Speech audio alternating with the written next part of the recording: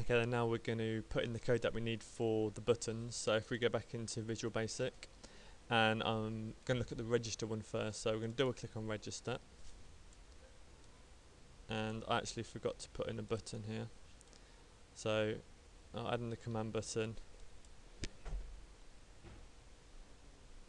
So CMD,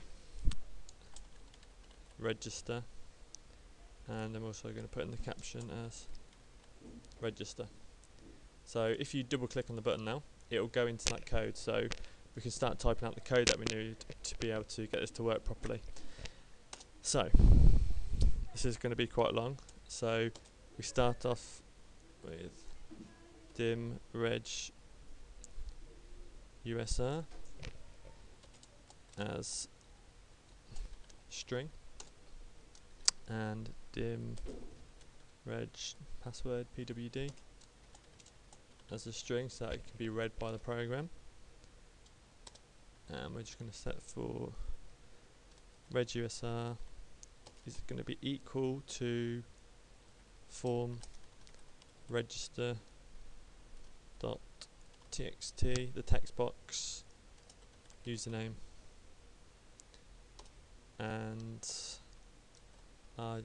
reg pwd is going to be equal to the information in the form register.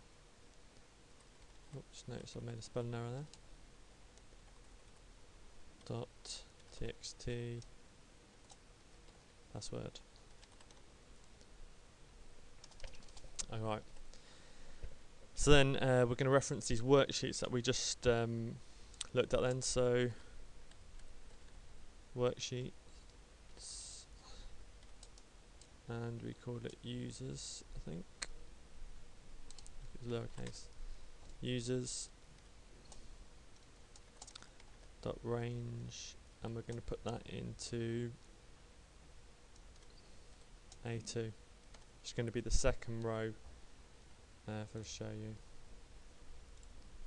So it's going to be putting it into users, which is capital U, and it's going to be putting our username into A2.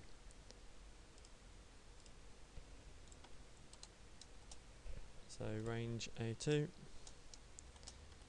We want the value put in there, which is going to be equal to reg user. Similar thing for the password,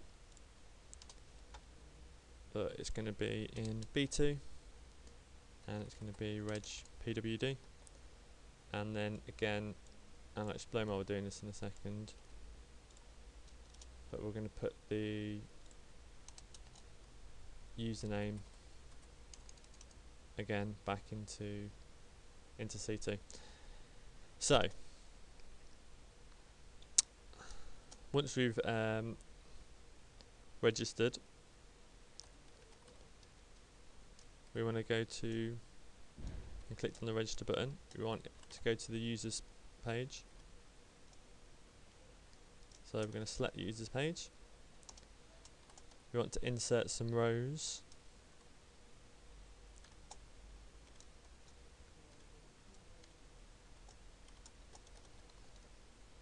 And we're going to paste in those values.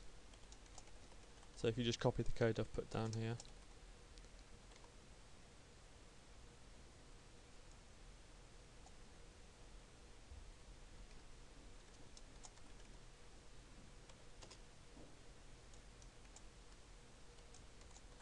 and do make sure you've got your spellings correct, otherwise it's going to cause you problems.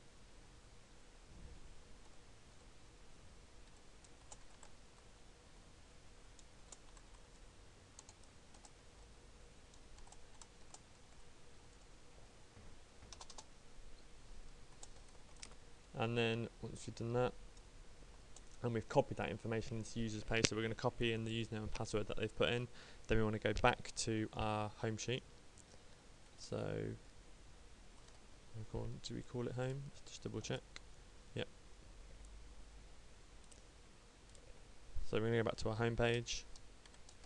So we need to select that. And we're going to have a little message box pop up, which tells user that their registration is complete.